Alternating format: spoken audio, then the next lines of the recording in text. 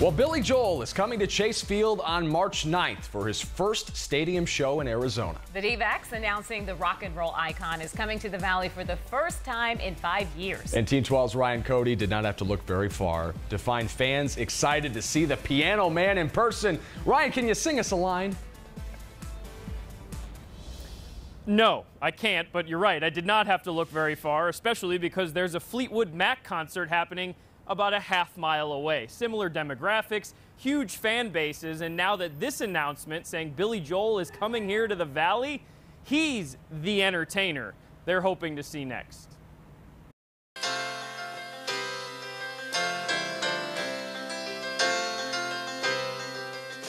It's 9 o'clock on a Wednesday. The regular crowd shuffles in for a Fleetwood Mac concert. Got any Billy Joel fans here? Yes, Piano Man. Billy Joel. Piano Man. Did you hear he's coming to He is? Yeah. Oh, I can't wait to hear him. March 9th. She may be right. We will have Billy Joel perform live at Chase Field. I may be crazy, but some fans waiting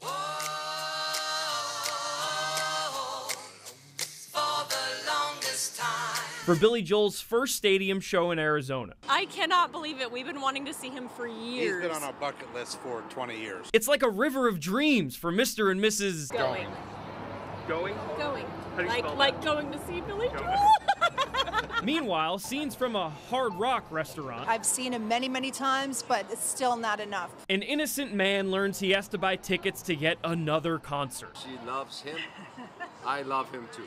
So that is my reaction. Smart man right there. She's got away. You're the biggest Billy Joel fan. I told him that he's coming and he gave me his credit card so I can buy tickets. And she's always a woman to me. So as the D-backs usher in a new era of events and entertainment at Chase Field, This is a huge concert for us. What an entertainer he is. the man with a New York state of mind is the big shot they chose Everything about Billy Joel's great. to bring fans through the turnstiles at Chase Field.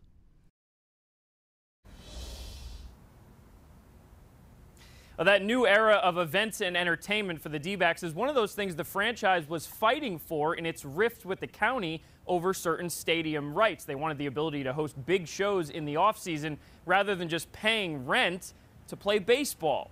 Hey, whatever it takes to keep them from moving out. We're live in downtown Phoenix. Ryan Cody, 12 News at 10.